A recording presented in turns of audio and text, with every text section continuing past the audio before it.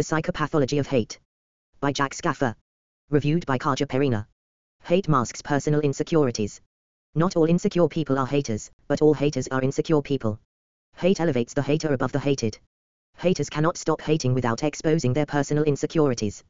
Haters can only stop hating when they face their insecurities. Stage 1. The haters gather. Haters rarely hate alone. They feel compelled, almost driven to entreat others to hate as they do. Peer validation bolsters a sense of self-worth, and at the same time, prevents introspection, which reveals personal insecurities. Individuals who are otherwise ineffective become empowered when they join groups, which also provide anonymity and diminished accountability. Stage 2. The hate group defines itself. Hate groups form identities through symbols, rituals, and mythologies, which enhance the member's status and, at the same time, degrade the object of their hate. For example, skinhead groups may adopt the swastika, the Iron Cross, the Confederate flag, and other supremacist symbols. Group-specific symbols or clothing often differentiate hate groups. Group rituals, such as hand signals and secret greetings, further fortify members. Hate groups, especially skinhead groups, usually incorporate some form of self-sacrifice, which allows haters to willingly jeopardize their well-being for the greater good of the cause. Giving one's life to a cause provides the ultimate sense of value and worth to life. Stage 3. The hate group disparages the target. Hate is the glue that binds haters to one another and to a common cause. By verbally debasing the object of their hate, haters enhance their self-image, as well as their group status. In skinhead groups, racist song lyrics and hate literature provide an environment wherein hate flourishes. The lifespan of aggressive impulses increases with ideation. In other words, the more often a person thinks about aggression, the greater the chance for aggressive behavior to occur. Thus, after constant verbal denigration, haters progress to the next more acrimonious stage. Stage 4. The hate group taunts the target. Hate by its nature changes incrementally. Time cools the fire of hate, thus forcing the hater to look inward.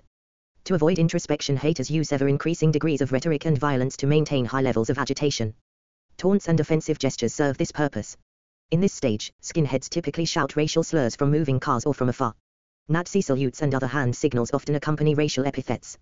Racist graffiti also begins to appear in areas where skinheads loiter. Most skinhead groups claim turf proximate to the neighborhoods in which they live. Stage 5. The hate group attacks the target without weapons. This stage is critical because it differentiates vocally abusive haters from physically abusive ones. In this stage, hate groups become more aggressive, prowling their turf seeking vulnerable targets. Violence coalesces hate groups and further isolates them from mainstream society. Skinheads, almost without exception, attack in groups and target weaker victims. The adrenaline high intoxicates the attackers. The initial adrenaline surge lasts for several minutes, however, the effects of adrenaline keep the body in a state of heightened alert for up to several days. Each successive anger-provoking thought or action builds on residual adrenaline and triggers a more violent response than the one that originally initiated the sequence. Anger builds on anger. Stage 6. The hate group attacks the target with weapons. Haters prefer weapons such as broken bottles, baseball bats, blunt objects, screwdrivers, and belt buckles. These types of weapons require the attacker to be close to the victim, which further demonstrates the depth of personal anger. Attackers can discharge firearms at a distance, thus precluding personal contact. Close-in onslaughts require the assailants to see their victims eye to eye and to become blooded during the assault. Hands-on violence allows skinheads to express their hate in a way a gun cannot. Personal contact empowers and fulfills a deep-seated need to have dominance over others. Stage 7. The hate group destroys the target. The ultimate goal of haters is to destroy the object of their hate. Mastery over life and death imbues the hater with godlike power and omnipotence, which in turn facilitates further acts of violence. With this power comes a great sense of self-worth and value, the very qualities haters lack. However, in reality, hate physically and psychologically destroys both the hater and the hated.